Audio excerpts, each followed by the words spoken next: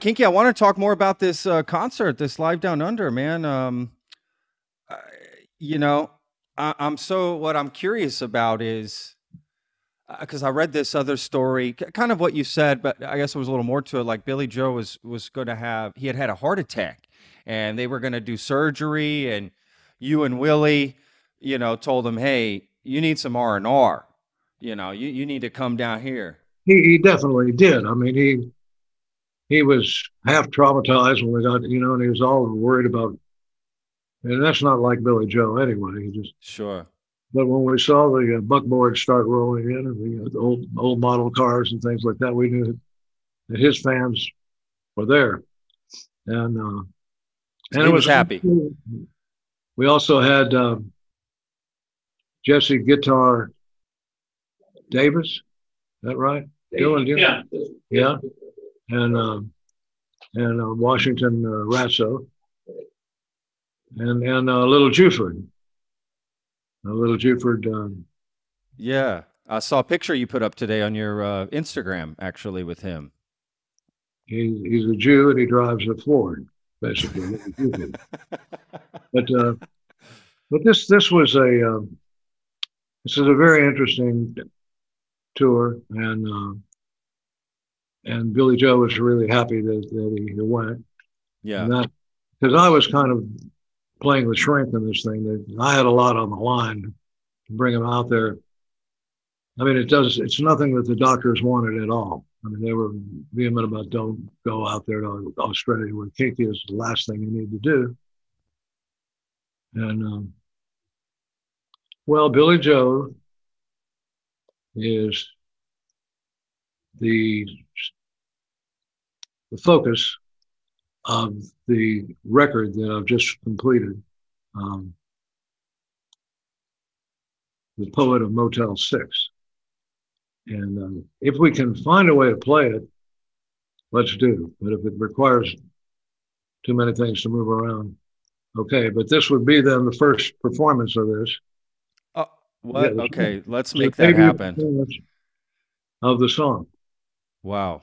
That would be So amazing. that's up to you, Patrick. You don't have to do it. We can do it. What?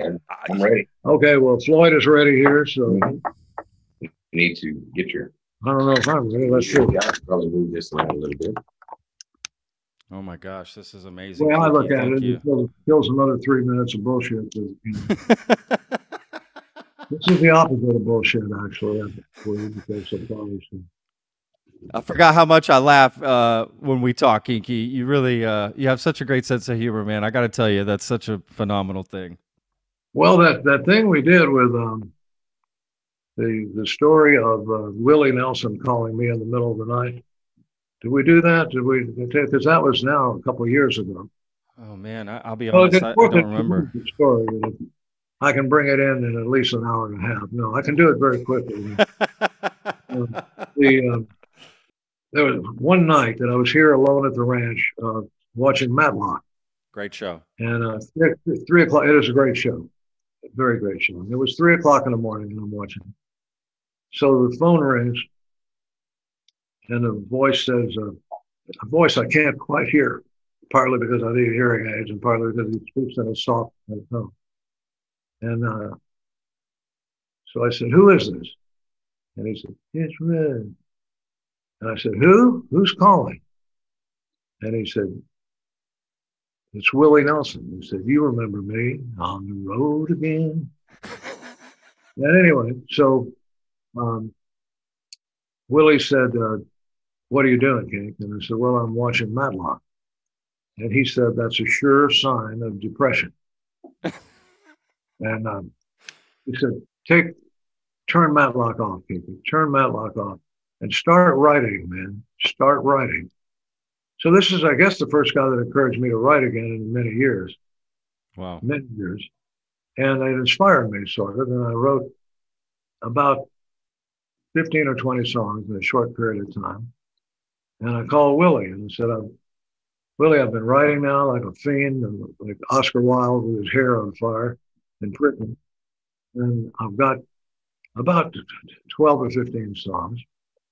And Willie says, well, send them to me, send them on. And I said, Willie, I've been hearing all these rumors that you're not well, that you're,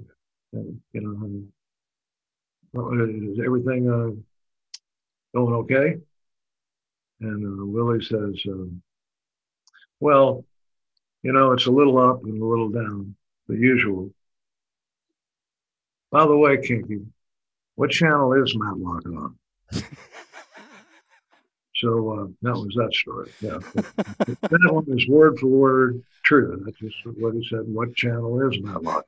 It's a great line.